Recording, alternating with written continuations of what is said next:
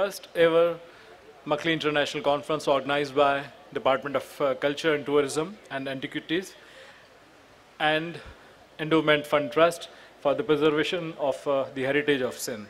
May I request Dr. Ruth Jung to please join us on stage. May I request Dr. Thomas Lauren to please join us on stage. Mr. Shayan Rajani to please join us on stage. Dr. Waleed Zaid to please join us on stage. May I request Dr. Ghulam Muhammad Lakho to please come on stage and join us. First of all, we have Munazza Akhtar from Canada who will be on Skype, available on Skype, talking on the topic. Munazza Akhtar, let me tell you about her. She received master's degree in architecture, thesis research on contemporary trends in the architecture of Pakistan in 2009. She worked as a lecturer in the Department of Architecture, University of Engineering and Technology, Lahore, before joining AHVS as a doctoral student in 2012. Her research interests include Islamic funerary architecture, cross-cultural issues in Islamic art and architecture of South Asia, and British period architecture in present-day India and Pakistan.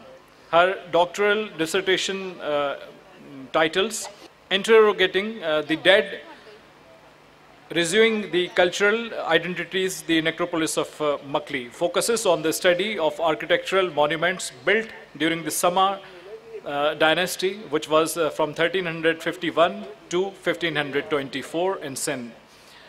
To found her research, she has been received the University of Victoria Doctoral Student Fellowship in 2012 to 2014, the University of Oxford Barakat Trust Award in 2014, and IANH Stewart Graduate Student Fellowship in 2015 to 2016 at the Center of Studies in Religion and Society. Besides with that, let me include that currently she holds Social Sciences and Humanities Research Council of Canada SSHRC Doctoral Fellowship from 2015 to 2017. The initial topic which was assigned to Munazza Akhtar was Sama Trade Network, Art and Architecture of Sama Period, but there is some change in the topic. So we have with us Munazza Akhtar live on Skype from Canada. Thank you so much for the introduction. First, I would like to thank the organizers for putting together this much anticipated event. Unfortunately, it was not possible for me to travel at this time. Therefore, I'm even more grateful for this opportunity to participate from Canada. My talk is based on some ideas I'm exploring in my doctoral dissertation. My interest in the trade networks of 15th century Sindh departed with much enthusiasm upon reading an article published in the Journal of Pakistan Historical Society in 1991, indicating the presence of traders from Deoband transacting in Jeddah when Sindh was ruled by Sama Jam Sanjar. I should specify that the name of the pre-Islamic settlement Deoband remained in use even after its decline around the 13th century, and was used in connection to Thatta and its seaport in various late medieval and early modern textual sources. I was mainly trying to locate Thatta's global position in the wider geographic region during the Sama dynastic period, aiming that these mercantile connections will support in determining the visual and stylistic frameworks in which the Sama architectural artifacts were conceived. So coming back to the article, the author quotes Ibn Majid, an Arab navigator from Oman, reporting about an extraordinary black Egyptian horse bought by the traders from Deoband for a large sum at a market in Jeddah. On examining the original source, I was disappointed to discover that Ibn Majid was talking about the traders of Dabhol, the port in present Maharashtra, further southeast on the Indian coast. Although the Arab navigator has mentioned Sindh several times in his nautical treatises, but not once has mentioned the capital city of Thatta or any port town of Sindh. I later discovered that the same follows in other contemporary Arab and European travelogues, maps, and texts. Maritime as well as interregional trade under the Samas is just as obscure as rest of the accounts and accomplishments of this dynasty. Samas were indigenous people settled in Sindh for centuries. They came to power in the mid-14th century, initially serving as subservient to the Delhi sultans, and eventually asserting their independence with the collapse of the Sultanate. The Samas ruled Sindh till the Turco-Mongol Arghuns overpowered them in 1521. Summers made Thatta the capital of Sindh, and it remained so for centuries. The historic city was a unique geopolitical entity. It was a thriving center of commercial activities being located on the crossroads from Persia, Central Asia, and rest of India, serving as a river port sited at the apex of Indus Delta. Therefore, it is hard to imagine that having such a strategically located emporia in its possession for more than 1.5 centuries, the Sama dynasty had existed in a vacuum without any commercial connections. I believe using the stray items of information from contemporary foreign documents and reassessing the architecture of their extant monuments, the mercantile culture and alliances of the Samas can be reasonably comprehended. Historical accounts on the Samas still suffer from numerous uncertainties. We already know the reason being that between Chachnama of the 13th century and Tarikh-e-Masumi of the early 17th century, there's a gap in contemporary historic sources from Sindh. Therefore, for their identities, we have to actively engage with architecture, epigraphy, and decoration on their monuments, now mainly preserved on the northeast of Makli Hill. Scholars classify Makli through the lens of its Muslim religious orientation, generally classifying its monuments under singular polarities, categorizing them as Islamic, Indo-Muslim, or Sindhi Islamic. In this paper, I will look at a few monuments patronized by the Samas and talk about their peculiar features. I will demonstrate that these Sama monuments on Makli Hill lay claim to several geographic regions and cultures, and in doing so, not only reflect Thatta's medieval position, but also the cultural identities of the Samas. Jam Tamachi, the third Sama Sultan, is credited to laying the foundation of the necropolis and cultural center on Makli Hill. On his ascent to the throne, he patronized the Jame Masjid and the Khanqah for Sheikh Hamad Jamal, a Suharwardi Khalifa who had reasonable influence over the political events and destiny of the realm. Towards the end of the 14th century, these were the earliest permanent structures built on Makli Hill. Both structures are diverse not only in their style, but also their construction and decorative techniques. The existing state of the brick mosque indicates a vaulted rectangular structure having pointed lofty arches and limited decoration, with modest mukarnas, niches, and geometric recessions in stucco finish. The mosque displays a humble connection with the Persianate building traditions from the west, which were already well established in the Indus Valley and can be seen in the medieval monuments of Uch and Multan. However, the Khanqah noticeably represents the expertise of Sama builders in diverse building practices. Although not a well-preserved structure, it is possible to reconstruct its image with the help of material lying in situ. Thus, the Khanqah was a square chamber with 12 stone pillars, all engaged with 3 armed capitals, to support the roof above. The outer faces of the pillars were plain, while the inner faces have several intricately carved motifs, dividing each monolithic shaft into segments. A curtain wall of large stone blocks fitted with carved window screens enclosed the chamber. From the pieces lying around, it is conceivable that resting above the ring beam was a corbelled dome built of overlapping concentric courses of stone rings. There is no foundational inscription on the Khanqah, but Quranic verses carved on the lintels and door jambs in high relief support its use for meditation and celebration of the divine. The quality of craftsmanship seems to have fluctuated with specific components. Where the columns show sophistication and mastery in carving skills, the epigraphy lacks the same refinement. Later structures built around the Khanqah with similar architectural and decorative vocabulary took the form of open polygonal pavilions called chhatris. And assuming that Dr. Kalhoro must have explained them yesterday, I'm not going to go into their details. However, that the Khanqah and the chhatris were constructed in indigenous architectural traditions is evident from the ruins of Thumbanwadi Mosque, a 12th century structure located some distance from Makli on the coast. The stone-carved pillars of this mosque also employ similar decorative vocabulary. All these structures exhibit a morphological connection to the Maru Gurjara style of temple architecture, geographically identified with western Indian states of Gujarat and Rajasthan. For instance, the chhatris represent appropriation of mandapas, which were open pillared halls for theatrical performances in medieval temples. The Maru Gurjara style of temples was itself a consolidation of 2 independent ancient styles. It was gradually crafted and reached its maturity under the patronage of Chalukya rulers of Gujarat and Rajasthan. On becoming the most widely used and patronized style of the regions, east of Sindh, after the arrival of Islam in Gujarat, Maru Gujra style was adopted even for religious buildings used by the Muslim communities of Gujarat. Additionally, the 12th century Thumanwadi Mosque indicates the builders of Sindh were also familiar with the style for centuries.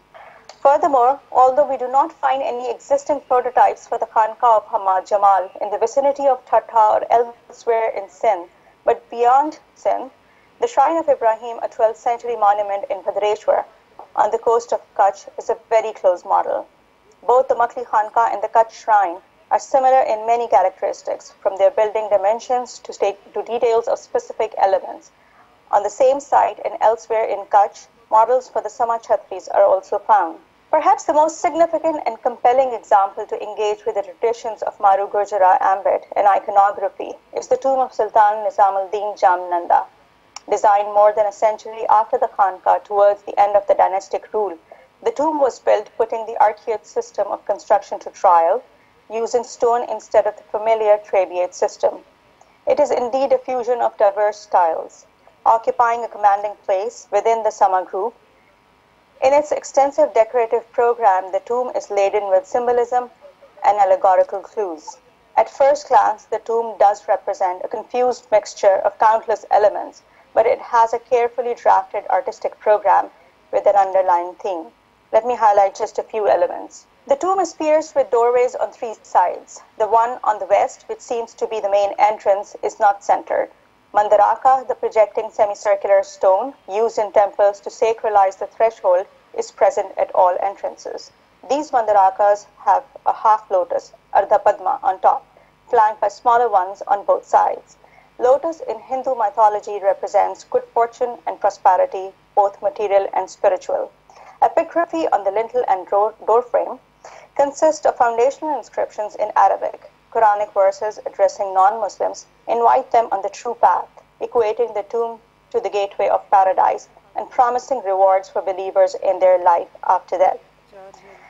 This tomb is the strongest evidence we have referring to the Sama genealogy, as the foundational inscriptions provide lineage of the Sultan right up to the founder of the dynasty. The most outstanding feature of the tomb are on the west facade. Between various decorative bands, there is a frieze of Hamza, the geese, in procession holding twigs in their mouth. Goose is a Buddhist emblem, later incorporated into Hindu iconography. In Hindu temples, Brahma is often shown soaring on his glorious male goose, once his soul became free from the bondage of rebirth. Such zoomorphic imagery was also featured earlier in Muslim ritual buildings of Western India. For example, the frieze of Hamsa in the interior of early 13th century mosque at Khattu in Rajasthan. Another important feature in the middle of the west facade is the mihrab projection in the form of an extravagantly ornamented device. This device is also an appropriation of the standard elevation feature from Maru Gujra temples, known as Mandovara. Mandovaras were well developed by the 11th century and were usually loaded with iconic imagery. When Muslims in Gujarat adopted them mainly as external projections to mihrabs, the figures were omitted. The Mandovara of Jam Nizam's tomb is also aniconic, but its use itself is unique in Sindh. Its lowest part displays moldings and arched panels, while the middle part is adorned with carved pillarets with a mihrab niche in the center where in temples large figures were placed. The bell-shaped miniature shikaras topped by fluted discs amalakas are placed at the corners, which in temples symbolize the presence of a deity. Above this part comes a combination of various elements, including serpentine brackets, crowned with a projecting balcony. Thus, this apparently chaotic decorative program, drawing from Hindu, Jain, Buddhist, and Islamic cultural repertoires, asserts an underlying theme of spiritual enlightenment. It also declares the accomplishment of the human soul along with the divinity and immortality of the Sultan, which in indigenous terms was called moksha. Moksha represents the release from the cycle of samsara, the cycle of birth, death, and reincarnation that the Sultan supposedly attained. Thus, by placing the Sama monuments in a broader geographic and cultural framework, their Sindhi and Islamic identity becomes problematic. The regional boundaries during this period also appear to be much more fluid. even if the territories were divided into distinct dynastic domains. Movement of artistic ideas from Kutch, Gujarat, and Rajasthan into Sindh are easy to understand when commercial, social, and ethnic links between these regions are taken into account. Historical texts signify that the Sama spread as a nation did not remain confined to Sindh. One branch of Hindu Sama pastoralists was settled in Sindh since the 8th century, and another moved to Kutch in the 12th century. In the 9th century, a third branch relocated to Gujarat, later founding the Chuda Sama dynasty of Junagadh. Those of the Sama tribe who remained in Sindh eventually became Muslims and went on to rebel against the sultans of Delhi and the Sumras.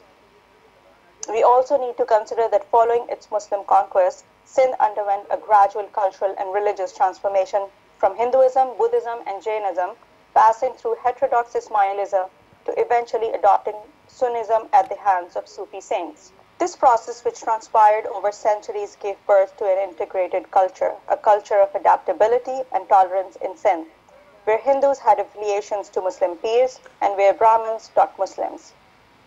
These traditions were deeply embedded into the culture of Sindh by the time Samas came to power. The Samas, regardless of living in different domains and following diverse religions, in general remained a tolerant race, equally honoring Hinduism and Islam, and often found in history to be uniting in kinsman support. Long-established conduits of commercial exchange and human migration existed between multiple cities of Gujarat, Rajasthan, Kutch, and Sindh, and were frequently traveled since before the arrival of the Arabs. Although we do not find mention of a bustling seaport for Thatta during the Sama period, yet the Portuguese documents do mention a few coastal settlements linking Thatta to several port towns of western India through coastal trade. Furthermore, to strengthen these links, by the latter half of the 15th century, Samas had also formed marital alliances with the Gujarati sultans and the Faruqis of Khandesh, thus asserting their intangible spread more widely in the western parts of the Indian subcontinent. However, at the same time, a shift appears in these connections, especially during the reign of Jam Nizam al-Din. We also find Thatta gradually expanding its link towards the western regions as well. Brought into closer contact with cultural centers like Shiraz, Herat, Kabul, and Samarkand, Thatta further refined its intellectual productivity and commerce. In contemporary texts, we find incidental accounts on trade from Sindh with the regions on the west. The merchants from Sindh are found in profitable business with the regions as far as the boundaries of northwest Iran. From Thatta, fluvial and land routes connected to Kabul, Kandahar, and Samarkand via Multan and Lahore. In the wake of these connections, we see the transformation in scripts, where Arabic was used exclusively in the early Sama monuments. Persian appears in the epigraphy on the later monuments. Another feature is the use of social and gender identity markers, such as headgears on the cenotaphs. Generally recognized as an Ottoman feature, this is a Central Asian inspiration, as the Samas continued their alliances with the Mongols, which they had formed in the second half of the 14th century against the Delhi sultans. Use of these headgears in the form of fluted crowns and ornate turbans extended beyond the royal necropolis as well, as evident from a cenotaph in the Rasvadio graveyard southwest of Makli. They do, however, express the gender and status of social privilege for Sama nobles, especially useful where the inscriptions are absent. With the fall of the Samas, rule of the indigenous people ended in Sindh. However, the cultural landscape of Makli was developed further by three following dynasties. Yet, none of the later dynastic structures draw from the indigenous Indic cultures or present cultural fusions as distinctly as the Sama artifacts. Monuments built on Makli Hill range from baradaris to stepwells, and from mosques to maqbaras, madrasas, khankas, and temples. Where the Muslims used to gather here on the call of prayers, historic textual sources confirm that the Hindu sannyasis and bhagats also used this sacred space to recite chants in their temples. It was also a space that became the melting pot of artistic ideas brought from east, west, and north, displaying different forms of connections and alliances of each ruling dynasty. So having such diversity in the monuments, their style, and views, how can we define a site like Makli with monolithic identities? It becomes questionable when terms such as Muslim, Indic, or Sindhi restricted by specific religious and geographic boundaries, are used. It is even more problematic as these fail to acknowledge the complexities of intercultural interactions and undermine our understanding of South Asian artifacts and sites, which, as some monuments show, concurrently represent multiple cultures, regions, and religions. Thank you. Dr. Thomas Loren will be talking on the topic of funerary complex of Khaja Sabz Posh in Bamiyan, Afghanistan. But let me introduce Dr. Thomas Loren. Dr. Thomas Loren holds a doctorate from École Pratique des Hautes Études, EPHE, with a dissertation on medieval military architecture in Southeast Anatolia. He has taken part in numerous archaeological missions as an archaeologist or draftsman topographer in France, Bulgaria, Greece, Turkey, and Uzbekistan. His area of expertise is especially it focuses on mainly on art, archaeology, history, and Islamic architecture, especially in the Turkish and Persian worlds. He is also interested in the history of construction techniques. From 2012 to 2017, last year, Dr. Loren was the Deputy Director of the French Delegation of Archaeology in Afghanistan, DAFA, and has conducted excavations of various Afghan archaeological sites such as Herat Mosala, the No Gumbad Mosque, which is Haji Pyala, which is also called Haji Pyala in Balkh, and Shahr Ghalgosha in Beiman, and he's also familiar with the excavation of Afghanistan and the near areas of Afghanistan. He is also involved in the Afghanistan Archaeological Map Project and the training of young Afghan archaeologists. Since 2015, he has been responsible for the FRENSO Afghan Archaeological Mission in Beiman, which was called MAFAB, supported by the Consultative Commission for the Archaeological Research Abroad of the French Minister of Foreign Affairs, whose aim is the study of Islamic monuments and archaeological sites in the Beiman valleys. Let me repeat again that he will be talking on his paper. The topic of his paper is Funerary Complex of Khaja Sabz Posh in Beiman, Afghanistan. Please welcome Dr. Thomas Loren. Assalamu alaikum. First of all, like everyone, and it's totally deserved, I'd like to thank the Culture, Tourism and Antiquities Department for the invitation together with the EFT. And really, it's really an honor, and I'm really grateful to be here today.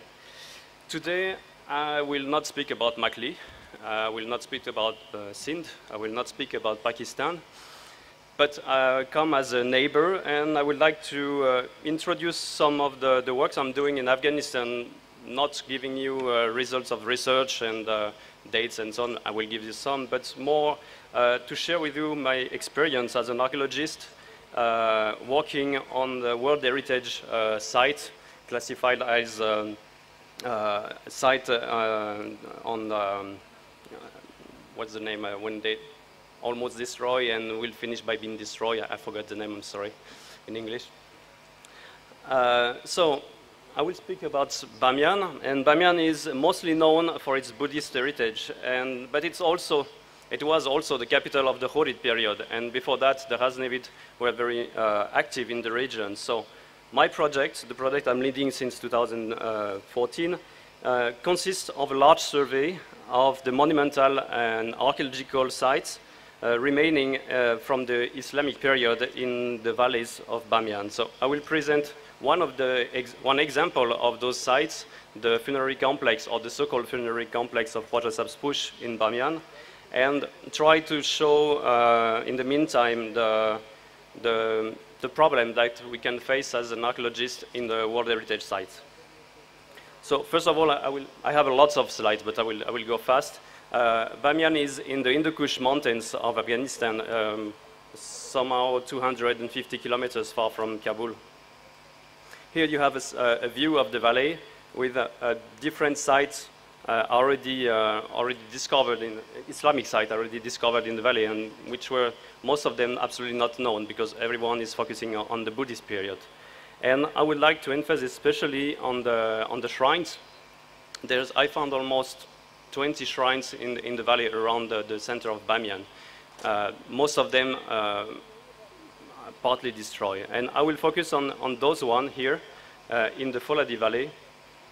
Here's our aerial view with some sketches representing the monuments. So we have basically 5 centered monuments with a cupola. One is totally destroyed on the north. One is here on the other side of the road. And I'm more interested in this area, the green area, which is now a cemetery. So this is what looks like Roja Saspuch monument, and the cemetery is in front, as you see here. The site have been not totally rediscovered, but at least restored by ICOMOS Germany in 2012. It was really the first time that someone was interested in the Islamic heritage of Bamiyan, and they decided to restore those 3 of the monuments of the Roja Saspuch complex necropolis, especially 2 square buildings. And here starts the good news and the bad news. The good news is someone is taking care about Islamic monuments. The bad news is before starting any restoration, nobody calls architects, nobody calls any archaeologist or Islamic historian to make a survey of the site before the restoration. And what I will say is, of course, a little bit against the way UNESCO organized the work there, and absolutely not against the restorator who just made his work. Is a very good restorator and a very good friend. So to restore a building, first they have to excavate and to dig up down to the foundations. So let's say that all the archaeological evidence connecting the surrounding with the monuments are totally lost. And we just have, and we are really fortunate to have this restorator. The restorator kept every pieces of ceramics, of paper, and stucco he found on site. So the site was full of pieces of stucco, lots of manuscripts, pieces of manuscripts inside, and some shreds of ceramics.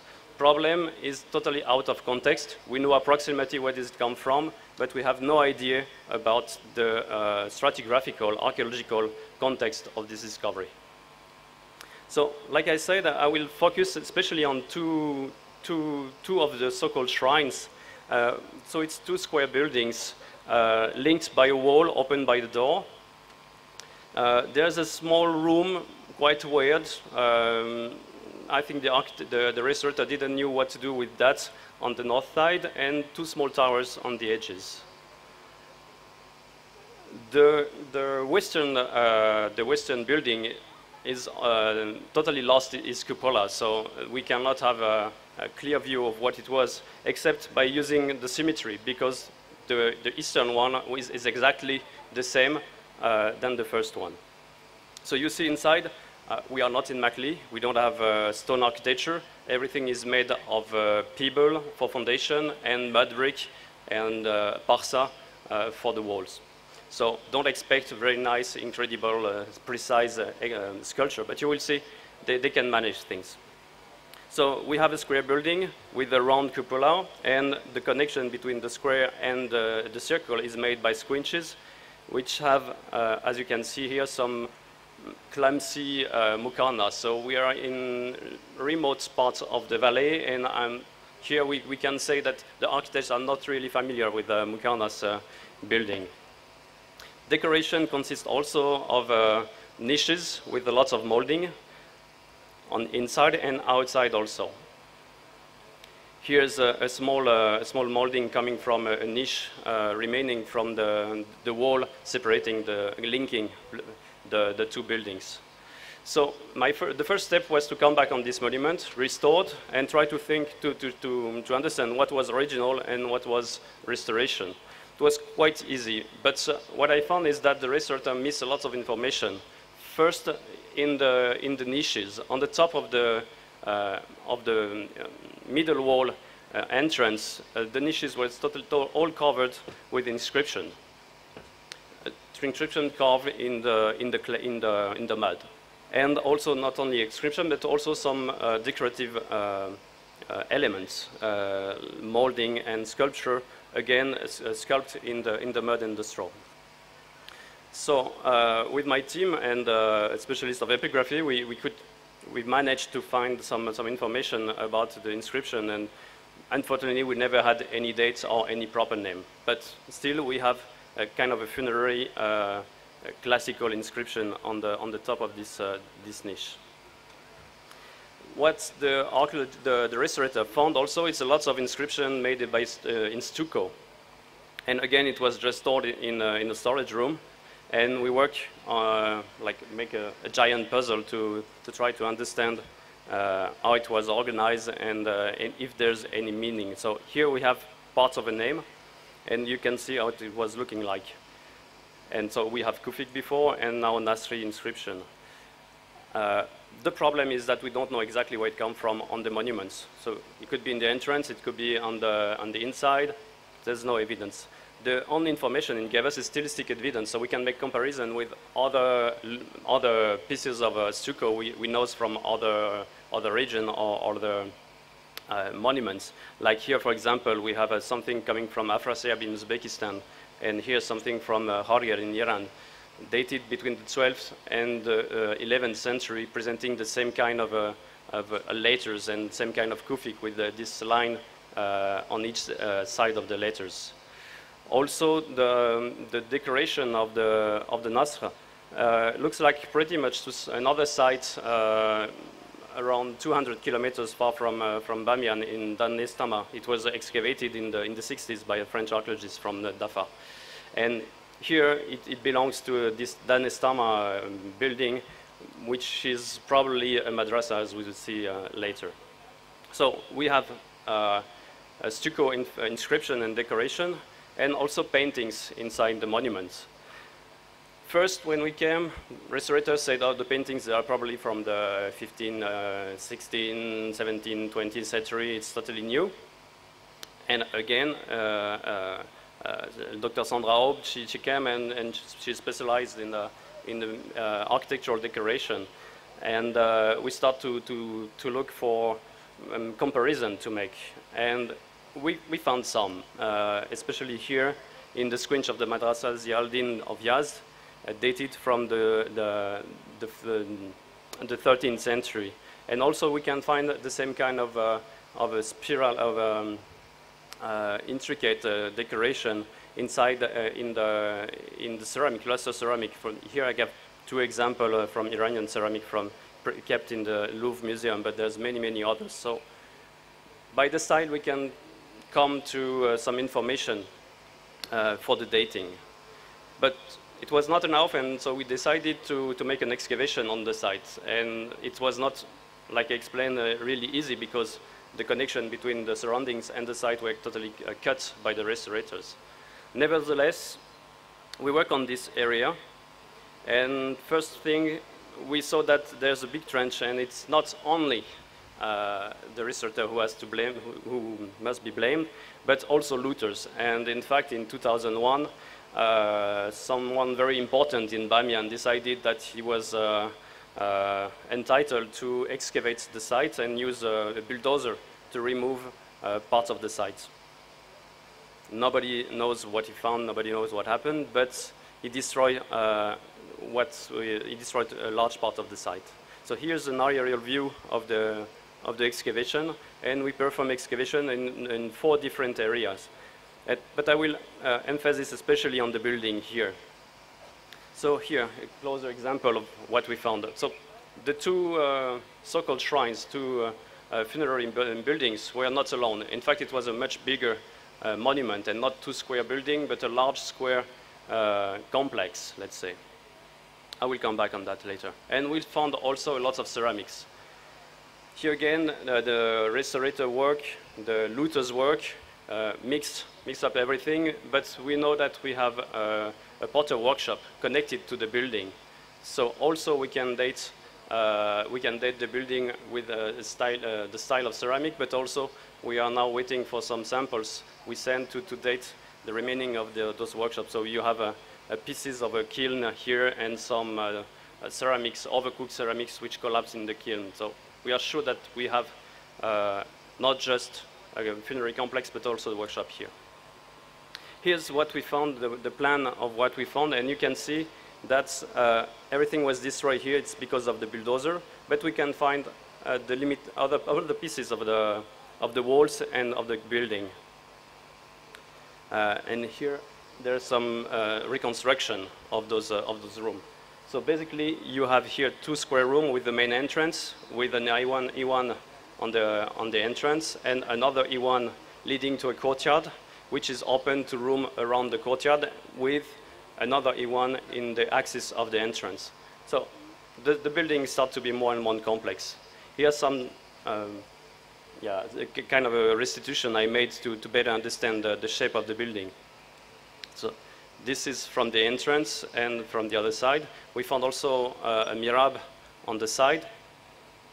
And here maybe we can add some terraces. What is interesting here is that now that we know the building, we can make other comparison with other building. And I come back to this Danestama building, so-called madrasa. And here you see the layout is not exactly the same, but you have this A1 in the entrance, the courtyard and the room around, the A1 in the axis of the entrance, and the 2 square rooms on both sides. So my idea is that the Khwaja Sabzpoush so-called funerary complex is maybe not just a funerary complex, it's more probably a madrasa. And here we are in the 12th century or maybe the 13th century. So this is one of the first examples in the region of such a kind of madrasa which we can find later on in Iran or in Afghanistan and many other countries in the region. So just to finish, and I won't go further, let's come back to the role of the archaeology. So for me, if you want to restore a building, before starting any restoration, any excavation to remove the dirt around, to any cleaning around the monument, you have to call archaeologists. And even if archaeologists are not conducting proper excavation, you need to have an archaeologist on site following the work, because you will lose a lot of information. And after restoration, it's done, it's too late, so you lost information.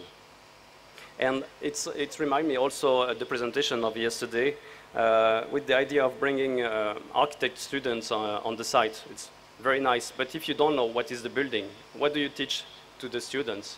Here people think we have a funerary complex, we have shrines. In fact, it's a madrasa.